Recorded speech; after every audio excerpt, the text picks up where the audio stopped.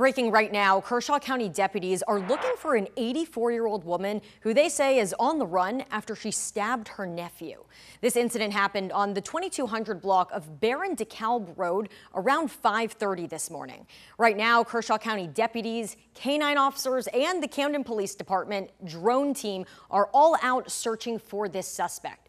Deputies say that the suspect left walking. Again, it was an 84-year-old woman who they describe as a black woman who stabbed her nephew.